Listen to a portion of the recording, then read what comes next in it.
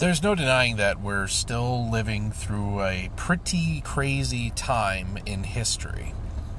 I think what a lot of people are forgetting is that when it comes to how you react to, how you deal with this crazy world, it's actually you that gets to decide. Well, hey there, how are you?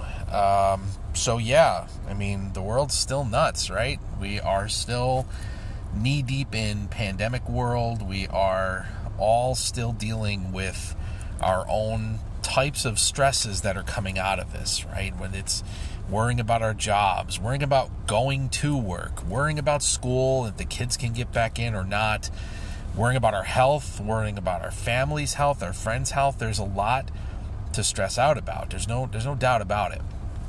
I'm curious to know what's going on in your life, what's happening with you right now. What is it that is holding you back? What is it that you're dealing with? Tell me your story, because you know that I love to talk to you in the comments. If you're new to the channel, I hope you'll subscribe. But here's the real breakdown, right? Here's what I'm getting at when I'm talking about how it is that you choose to deal with the things in life that you come up against, okay? I think my message today is quite simply to remember that you are the one that decides how you react, all right? I think it comes down to whether or not someone is aware of their own limitations. I'll go this far but no farther when it comes to dealing with stressful situations head on. And there's no right or wrong answer when it comes to how do you cope?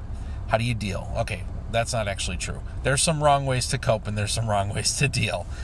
We certainly do not want to see substance abuse and self-destructive behavior as a way to cope.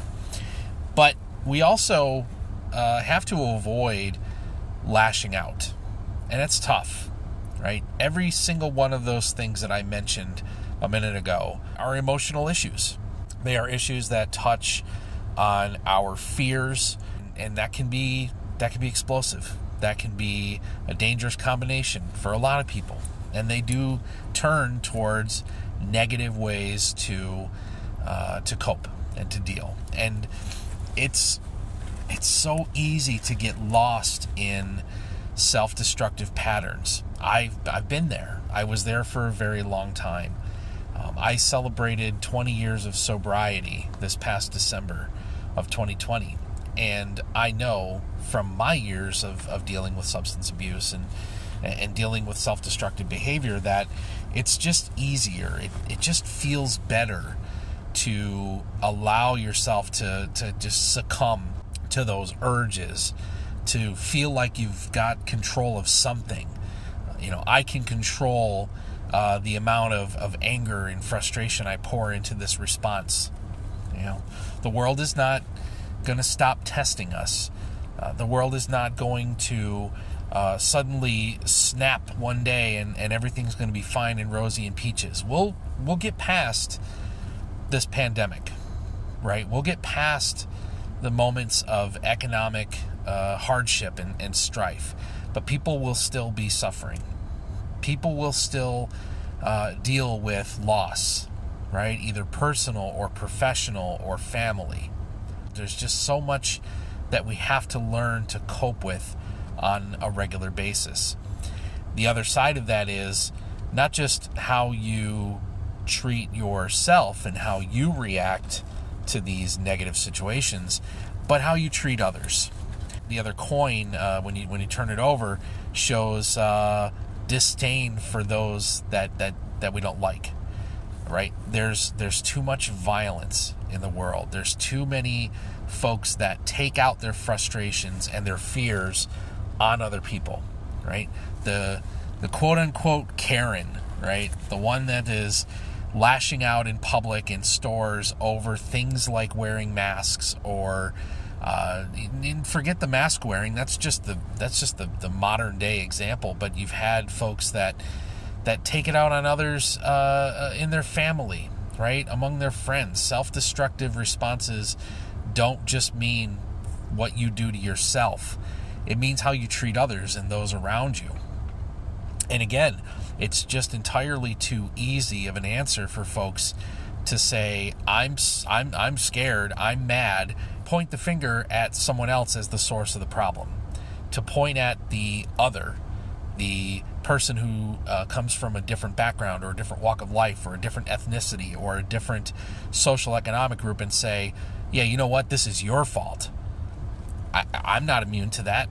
I certainly look at things from more of a progressive point of view, and I look at folks that are greedy and folks that take advantage of the system and say, you're the problem. Well, I'm not moving away from that position. I believe that wholeheartedly, but that doesn't mean that I can use my position as an excuse. I can't use that as a reason to allow myself to fail.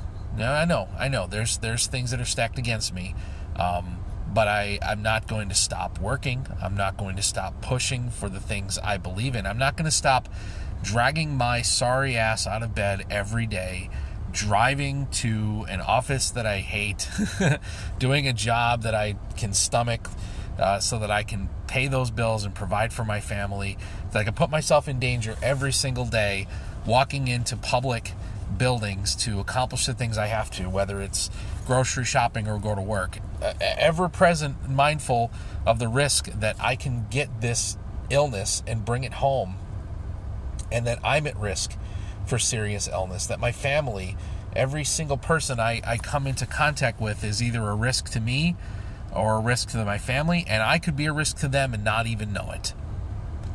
But you have to push forward. You have to do the things you have to do. And if that means curtailing how often I walk into stores, you're damn right. I go into stores once a week.